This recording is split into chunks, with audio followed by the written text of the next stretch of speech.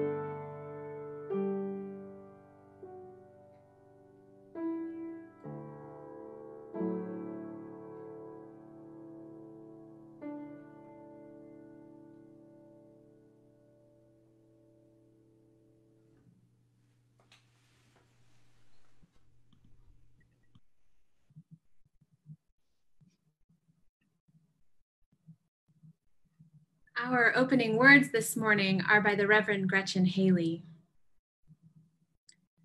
There is enough space between us to hold all that you are carrying. All you've been waking, wondering, worrying, or wearing out with confusion or attempts to control, trying to find some sense of normal. All of your irritability, your curiosity, your fragile sobriety, your numb disbelief, your loneliness, your exhaustion. That daily question, allergies or the virus. And your joy, we can hold that too. We can hold all of it here for this time and bless it. Here we will call each other just as we are, beloved. Here in this far apart space that is also close in. So much remains uncertain. With each passing breath, the ground is shifting. All we can say for sure is that we are caught in the tangled blessing of life, of grief and gratitude together, like always, except more. With all the forces of life and the spinning of the earth, we are turning and becoming and beginning again, ready for whatever comes next. Let us worship together. And let us begin our homes. Our opening hymn is Gathered Here. It will be presented in a round, and you are welcome to choose the part you'd like and sing along. Gathered here in the mystery of the hour, gathered here in one strong body, gathered here in the struggle and the power, spirits draw near.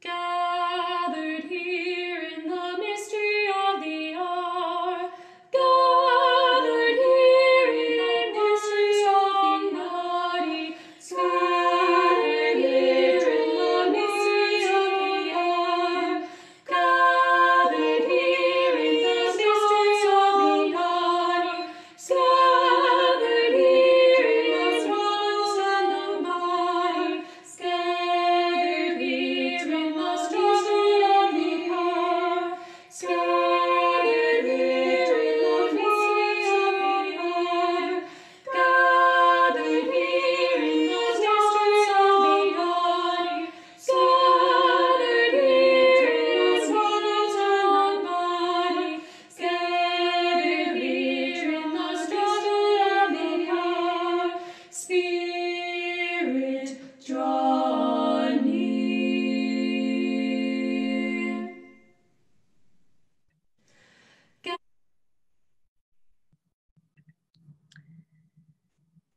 As we now light our chalices, the symbol of our faith in the cup of community that holds us and the inextinguishable flame of the human spirit that sustains us, you may now wish to light a candle at home or look in the chat for a digital chalice. And as we light these chalices, will you please join me in lifting your voices in your home across the city, country, and world to share our weekly words of affirmation. Love is the spirit of this church, and service is its law.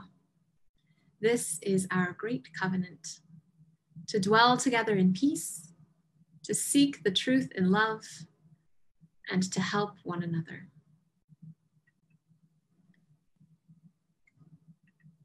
We'll now have a centering moment from our religious educator, Jamila. Good morning. This week, I have been working on putting together going away packages for our college freshmen who are departing into the real world. And I wanted to send them with a spiritual practice to take them through those times when it feels like everything is spinning out of control, and the things that you have placed your trust in no longer feel quite so solid.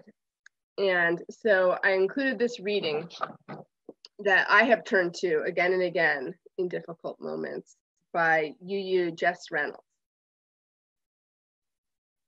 On my worst days, it is gravity I am most grateful for. The way the earth pulls at me from her core, yearns for me, keeps me pressed tightly against her surface. When my own core is hollowed out, when I have no more mass than a dead leaf dead on the branch, still this is enough for the earth to find me. She reaches for what little I have and says, stay. Every meditation I have ever done begins by asking me to ground myself. This is not so much an action as it is inaction, surrender, a voluntary abandonment of my own edges and tidy packaging. Sit with me now. Press the soles of your feet back into the ground you sprang from. Feel the weight of your body and know that it is glorious. You are born of soil and sun, and all the heaviness of the earth is a call to you. The earth is reaching for you. Reach back. Reach back. So for our centering today, I would like us to ground ourselves in gravity and just take a moment to feel that pull of the earth, that one thing we can always trust in.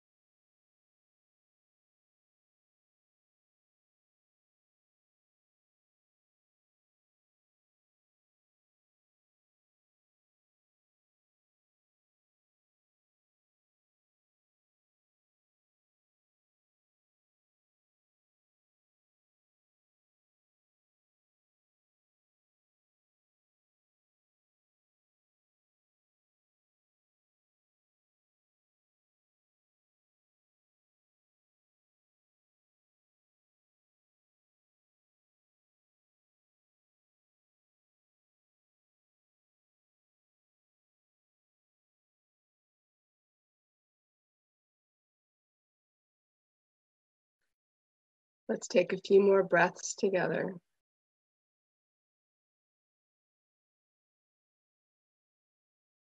And let that feeling of grounding settle into you.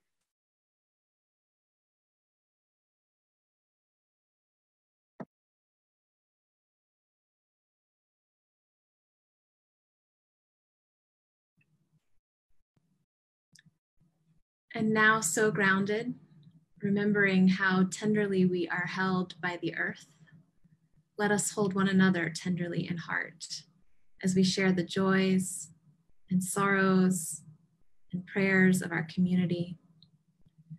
I have one joy that was submitted at our website, and then I will invite you to share your joys and sorrows in the chat, and I will read as many as I can aloud. But first, let us join our heart with joy for Sam Anand's 90th birthday. Sam was a longtime member who has since moved away, but with whom we continue to be in fond touch. Happy birthday to Sam. I now invite your joys and sorrows in the chat or on Facebook, and I will share as many as I can.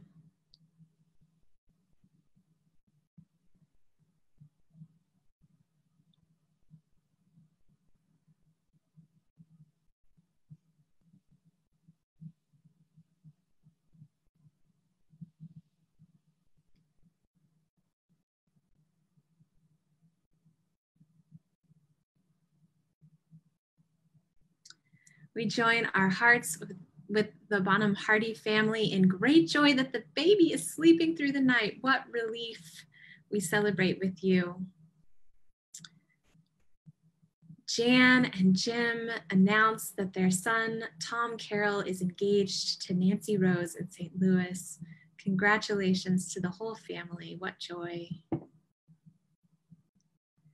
We join our hearts with Stacy, who shares deep sorrow, having learned that her friend Max's sister passed away yesterday after a long battle with cancer, leaving behind 2 young children.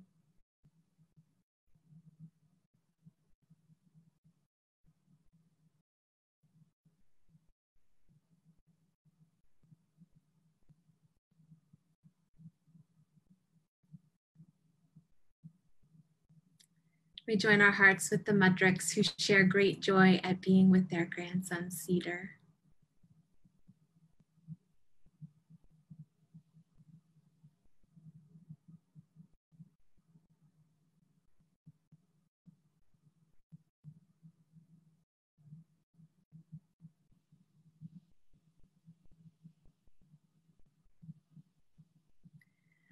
We join our heart with Jim Shanto, joyful that because of quarantine, he's been able to reconnect with relatives all over the country. We join our hearts with Robin on Facebook, who shares sorrow and fear for Trump's executive order temporarily defunding Medicare and Social Security, his threat to make it permanent, which will harm so many. We join our hearts with Robin also in sharing joy for the simple pleasure of hugging a loved one. Such a simple but profound pleasure in this moment.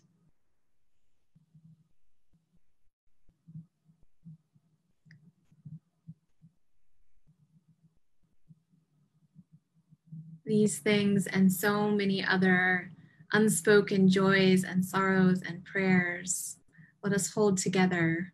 Will you join with me in the spirit of prayer or contemplation?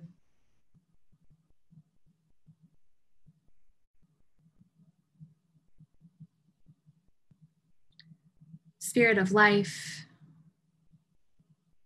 source of love, great mystery.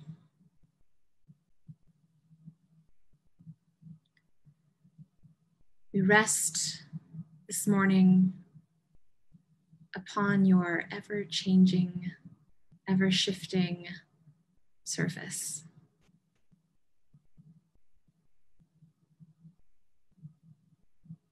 Help us to find ease through every shift and slide, through every movement of the earth's crust.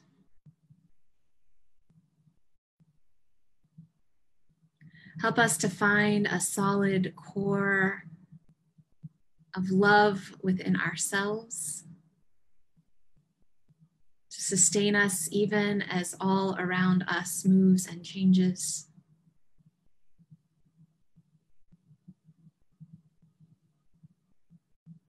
Help us to find peace in connections between us, arms that hold us up on tenuous ground.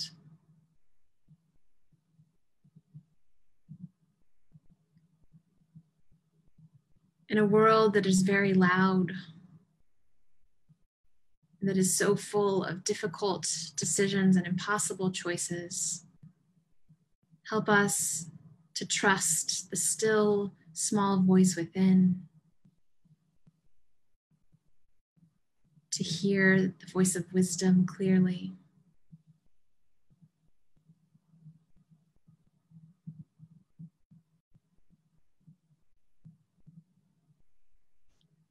And help us be for one another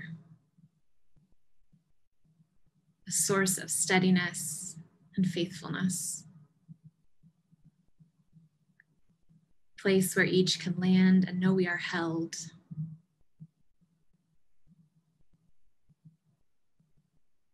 Let us be for one another something we can trust. Amen.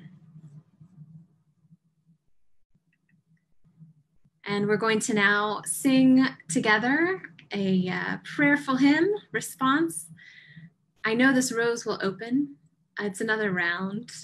And I invite you to join in singing from home on whichever part you choose. I know this rose will open. I know my fear will burn away. I know my soul will unfurl its wings. I know this rose will open. I know this rose will open. I know this rose will open. I know this rose will open. I know this rose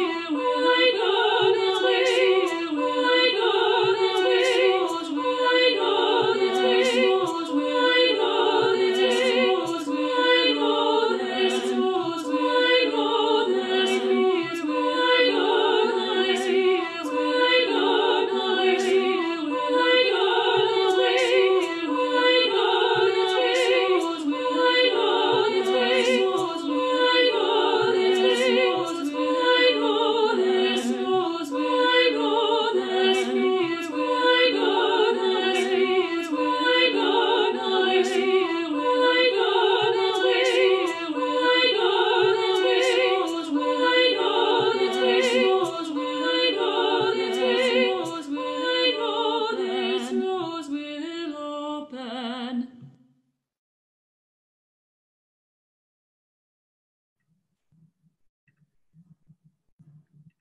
Our reading this morning is an excerpt from Nothing Personal by James Baldwin and Richard Avedon. And this is an excerpt from James Baldwin. For nothing is fixed forever and forever and forever. It is not fixed. The earth is always shifting. The light is always changing. The sea does not cease to grind down rock. Generations do not cease to be born. And we are responsible to them because we are the only witnesses they have. The sea rises, the light fails, lovers cling to each other and children cling to us. The moment we cease to hold each other, the moment we break faith with one another, the sea engulfs us and the light goes out. Here ends the reading. After an interlude from Hans, we will hear 3 reflections on trust in tenuous times from Iyesatu Kamara-Bush, Jeffrey Richter, and Lisa Kent. Thank you in advance. Let us have our interlude and reflections.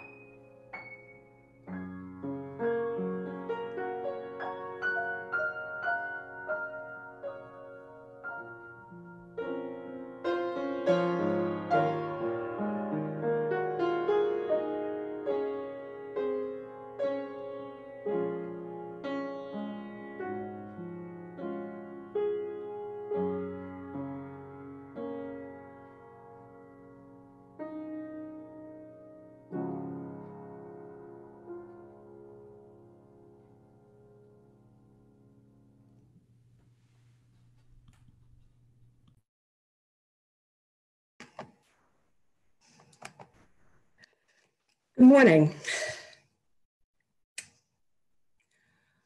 All that you touch, you change. All that you change, changes you. The only lasting truth is change. God is change.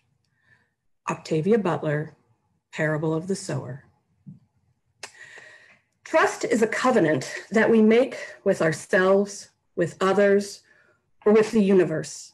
While faith can be lost and belief can be disproven, trust is broken.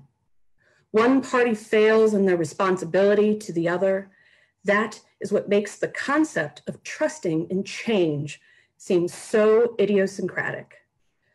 Trust implies consistency and reciprocity. This is what makes Octavia Butler's words so powerful. They suggest that change is, in fact, reciprocal and that it is constant. All that you touch, you change. I trust in the restlessness of the human spirit and the small ways we create change to satisfy an innate need for rebellion. I trust in the ways that so many of us are changing the world for the better simply by being in it.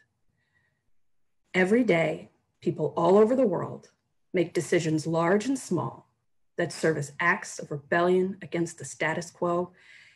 As a stark example, I know as a biracial woman born in the 1980s, my existence was an act of rebellion. Calling a person by their preferred pronoun is an act of rebellion. Challenging a racist or sexist joke by saying, "I don't get it," is an act of rebellion that creates change. One more person standing on the side of justice is one less person ignoring, excusing, or supporting oppressive systems. Multiply that by dozens, hundreds, thousands, or millions, and we can erode mountains into dust. All that you change changes you. I trust in the collective evolution of the human spirit. We live in a vastly different world today than we did 20 or 10 or even 5 years ago. The world I live in today is smarter, more connected, and more compassionate than the one into which I was born. Now, I know it doesn't feel like that at the moment. We witness violence, corruption, disconnection, and unbridled hatred to a degree that feels unprecedented, but it is not. The only thing that has changed is that the majority is finally witnessing and experiencing what the minority has witnessed and experienced for generations. Because so many have allowed themselves to be changed, have allowed their understanding of who is my neighbor to be expanded, more people than ever before are seeing the world through my eyes. I trust the violence and the anger is the extinction burst of a facet of white supremacy and patriarchy. It is the desperation of a desperate system losing its grip. The ugly crescendo of reactionary tactics reaffirms my trust in the change that has occurred in hearts and minds. The only lasting truth is change. I trust in humanity's drive to do better. Transcendence is a universal human drive, whether it's through religion or innovation or reform. As human beings, we challenge ourselves by asking, what's next? I trust humanity to continue to challenge itself to do better, to be more. I trust that great minds will continue to ponder big questions and that with every victory, someone will look out to the horizon in search of a new quest. The history of humanity bears this out. My son has a book called The History of Buildings. It details the evolution of human habitats from simple structures that protected our ancestors from the elements and provided safety from predators, to ornate architectural marvels, to modern innovations in energy efficiency and comfort, whether it's how we build our homes, how we treat our environment, or how we treat each other. There is a constant and ineffable force that propels us to greater knowledge, deeper understanding, and a desire to transcend our worst instincts to be better versions of ourselves. God is change. In my father's culture, no matter whether one is Christian or Muslim or neither, we believe that our ancestors are with us, guiding us, protecting us, interceding with the universe on our behalf. We pour libation to invite them into all of our celebrations, to bless our homes and bless our children. I trust in the ancestors to light our path to a better future. I trust in the foundations they built to fortify us in our current struggles for justice. I trust we will fortify future generations. I trust that for as long as humans exist, we will exist in an upward spiral, sometimes doubling back, but never sinking, continuously supported and lifted by those who came before us and holding aloft those who come next. All that you touch, you change. All that you change, changes you. The only lasting truth is change. God is change. Thank you.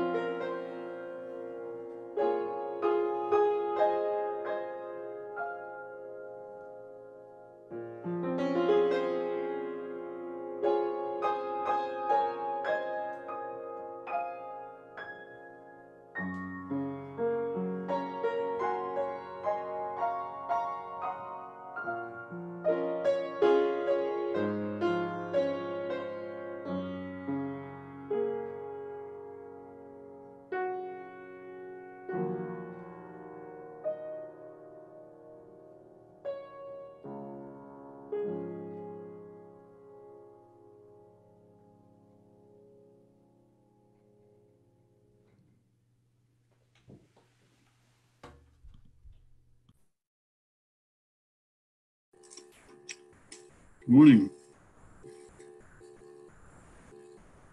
Who do I trust? It seems like such a simple question, but right now I'm not sure I have an answer. Perhaps I'm making it bigger than it really is. Right now, there's so much that I long to place my trust in, but I simply cannot. I want to trust my government as we try to stop the spread of coronavirus. I want to trust our leaders, or that our leaders have my safety and interest at heart. I want to trust that law enforcement seeks to protect all citizens and not just some. I want to trust so many things, but time and time again, that trust has been broken. And when it feels like there's no one left to trust, I do not ask, who can I trust? I ask, why do I trust at all? Why do I trust? Again, it's a simple question, but one with a heavy weight attached. Imagine for a second a life with no trust. Imagine waking up in the morning and suddenly not trusting one's own senses. Is the light coming through the window real? Is the blanket one feels actually there providing warmth? How could anyone get out of bed if they didn't trust their own senses? Now imagine if every interaction with people was just as perplexing. A simple greeting, hello, how are you, becomes a possible threat. Is there hidden malice behind the words? The amount of anxiety would be overwhelming. At this basic level, trust is fundamental to our being. In a sense, trust underscores our entire perception of reality. Instead of questioning everything we perceive, we trust that it is real so that we can move through our day. We trust the intentions of those around us so that we can coexist and work together to solve common problems. Every team, group, or institution has at its core a level of trust that binds its constituents together for a common purpose, presumably shared by all involved. This church was formed in trust. Our government was formed in trust. We trust because we must in so many ways. Without it, we would all go quickly mad, I believe. So if trust is essential to our being, why is it so hard for me to identify who I trust in this current moment? To be fair, there could be easy answers here. I trust that my son loves me. I trust that my money is still good at the store. I trust that my dog will be waiting for me when I get home. There are countless people that I trust in basic ways, and without them, I would not be able to accomplish anything. Those personal connections we share are the foundations for our community, yet they do not explain the massive disconnect I feel to the larger institutions in our country where my trust is gone. If I have so much trust in my personal life, why is it accompanied by so much distrust of society? I think the answer for me is straightforward. For the entirety of my life, America has celebrated the individual. Randian fantasies of the self-made man have dominated our culture. We glorify the billionaire over the social worker. The young man who gets his own apartment is praised. The young man who lives with his parents, regardless the reason, is ridiculed. The fiction that one can pull themselves up by their own bootstraps conveniently requires no trust. And so we have built a society where trust is unsurprisingly in short supply. I think that we've reached the end of the age of individualism. We cannot stop a pandemic on an individual basis. Viruses simply don't care about our personal desires. We cannot stop global warming individually. The problems of today require collective effort, and so we must revisit the philosophy of America or perish from the earth. Now back to the original question. Who do I trust? For all those institutions that I mentioned earlier, I simply don't. But I think that it's critical that we have institutions that are trustworthy. And if those institutions do not exist today, then I think it is our moral imperative that we build those institutions. Trust may be diminished today, but it does not have to be that way tomorrow. Our children will ask ourselves the same questions, and I trust that they will have the answers. Thank you.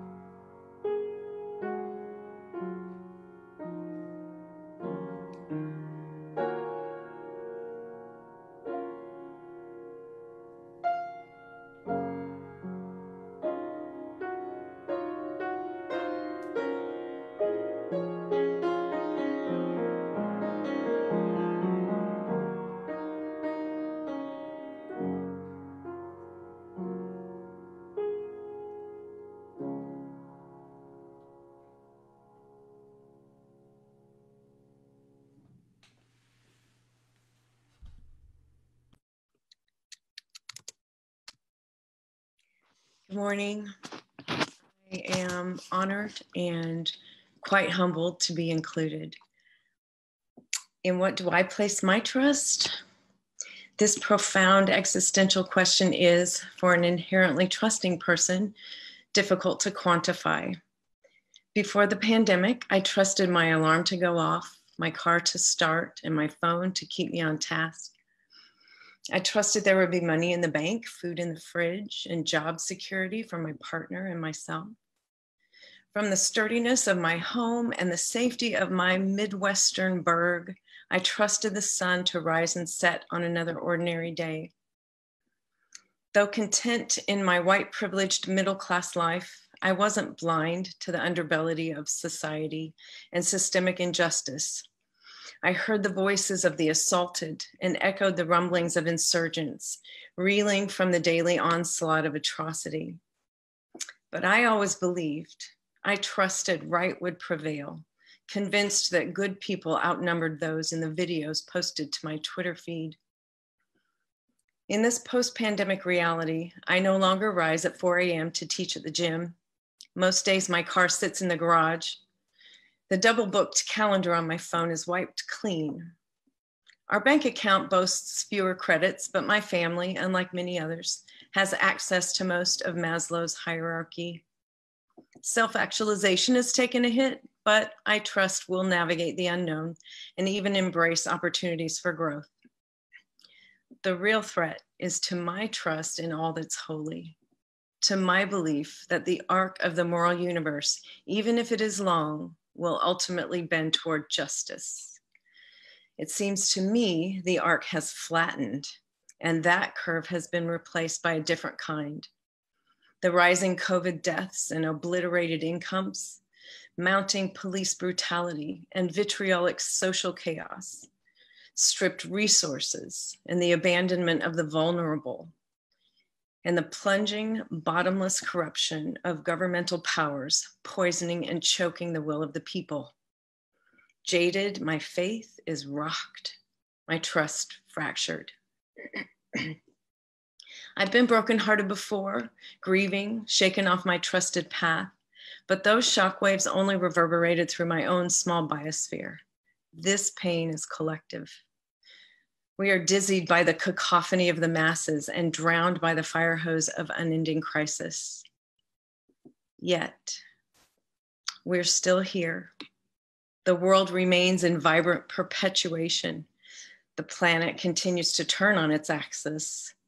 The sun sets on parents everywhere who tuck their children into bed and provide with their very presence a sentient trust, allowing their babies the sleep of the innocent. And in the morning, when the sun rises, hope renews itself. Beneath the rubble of my former paradigm, an ember waits to be fanned into flame, like a jewel in the lotus. Om Mani Padme Hum. I chant the Buddhist mantra, transforming empathy from a concept in the mind to a oneness in the heart. Nelson Mandela, leader of the anti-apartheid movement, who endured 27 years of imprisonment, said, "Our human compassion binds us the one to the other, not in pity or patronizingly, but as human beings who have learned how to turn our common suffering into hope for the future." In that bond lies the answer, an antidote to disillusionment. Last week, Lieutenant Colonel Alexander Vindman wrote, "When we come together, we change the world. We are stronger as a woven rope than as unbound threads." It dawns on me that my crisis of faith is a solitary journey, but the audacity of hope begs amalgamation. Barack Obama, speaking at the funeral of John Lewis, reminded us, in our beloved community, we do not walk alone. However isolated I've become, I am connected to the web of all that is. Detachment is simply not possible.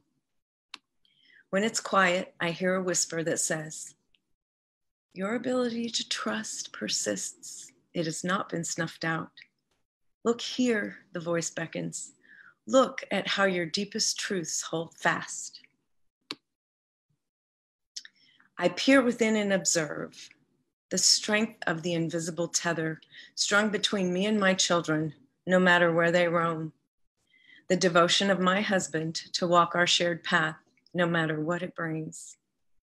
The self-possessions of the bird that flit and twitter from branch to tree, guided by instinct, protecting their young. The promise of the seasons, each rising to its natural arc before giving way to the next. The exhilaration of crisp mountain air and the wide open view from the summit. The meditation of waves on the shore as they crest and break. And the merging of the horizon, not the edge of the world, but merely the limit of our vision. The wonder of the night sky, a black expanse of diamond stars. The reverence for my microscopic place in it all, a child of the universe. The resilience of the human heart, the healing salve of touch and the warmth of skin, dissolving layers of anger and hurt. The nurturance of a cocooning embrace and the refuge found in strong arms. The penetration of eyes locking where souls are bared and secrets unkept. The radiance of a smile bestowed and the joy of reciprocation. The song of the wind chimes, signaling ancestors are near, keeping watch.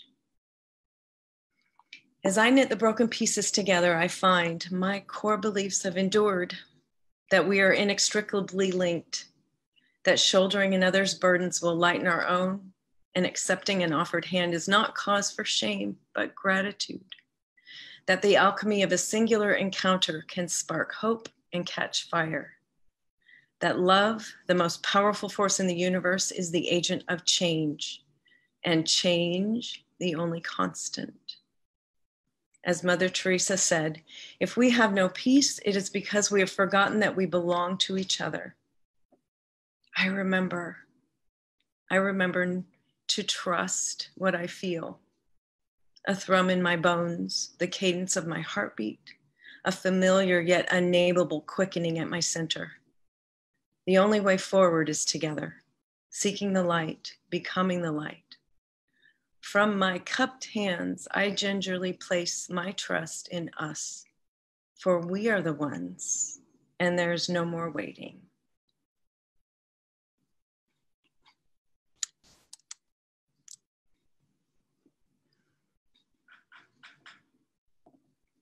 We are the ones, we are the ones, we've been waiting.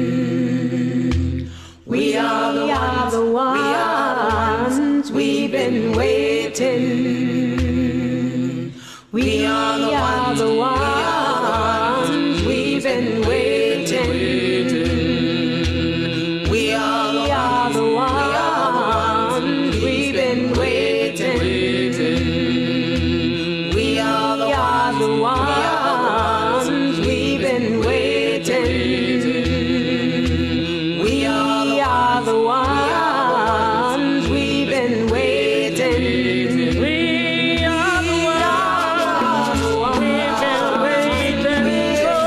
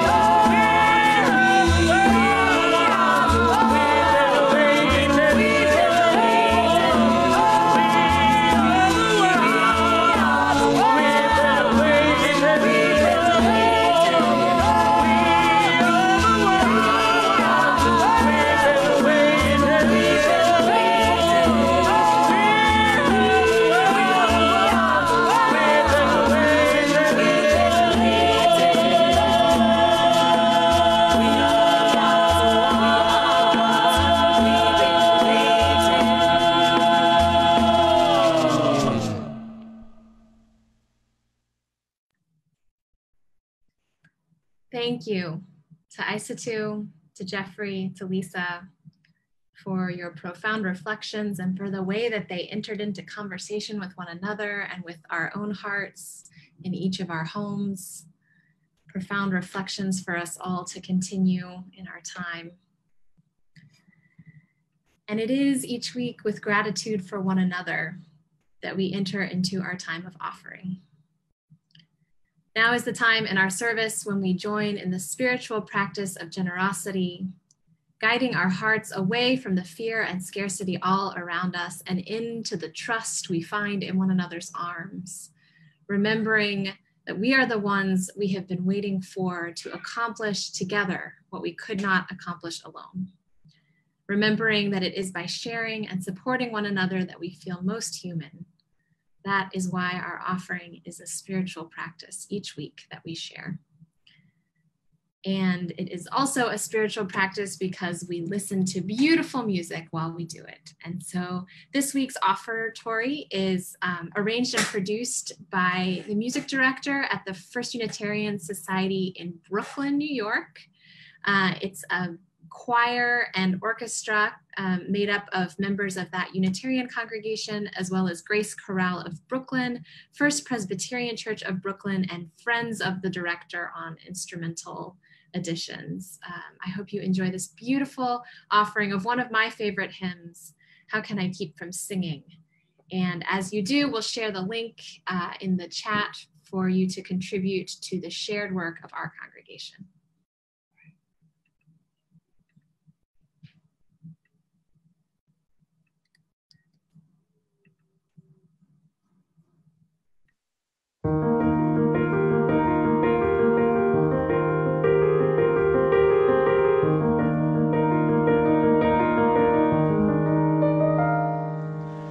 My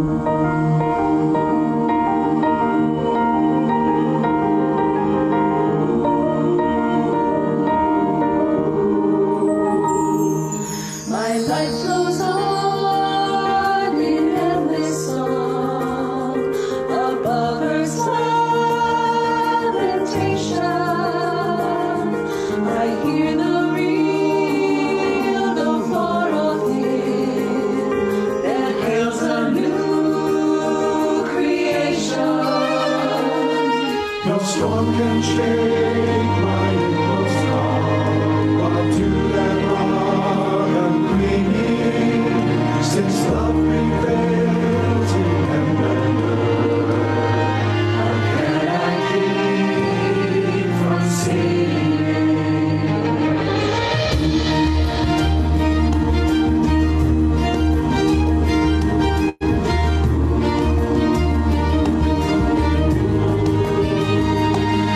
While though the tempest round me roars, I know the truth it liveth. And though the darkness round me grows, songs in the night it giveth. No storm can shake my inmost calm, while to that rock I'm clinging, since love prevails in heaven and earth. How can I keep from singing?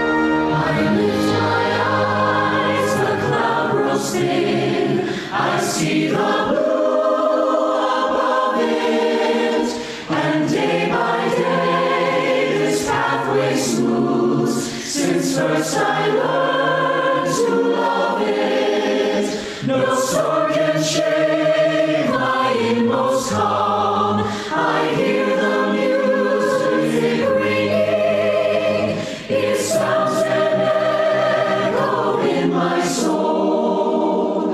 How can I keep from singing?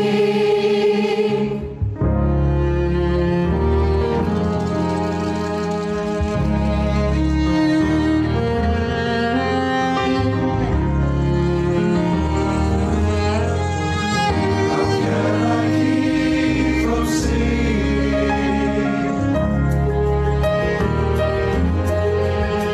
How can I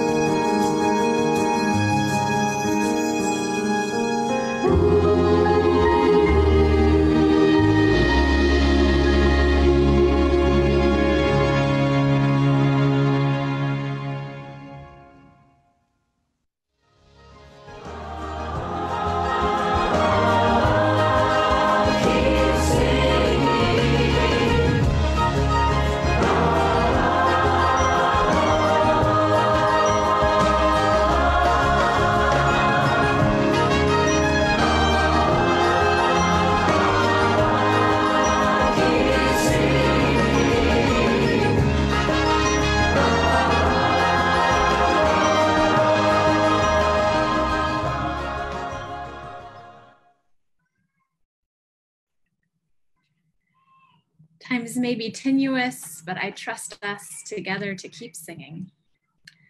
Our closing words are from the Reverend Wayne Arneson.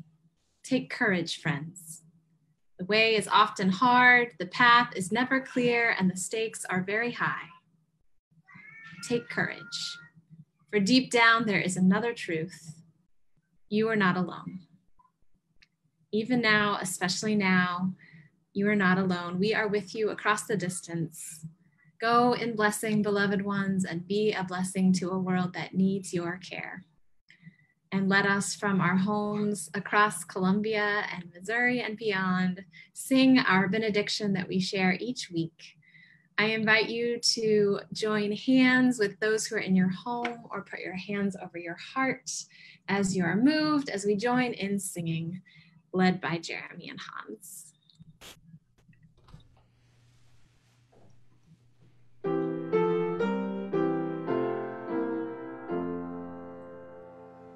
Now on leaving one another, may we give of hand and heart. Let us share our benediction, lovingly before we part.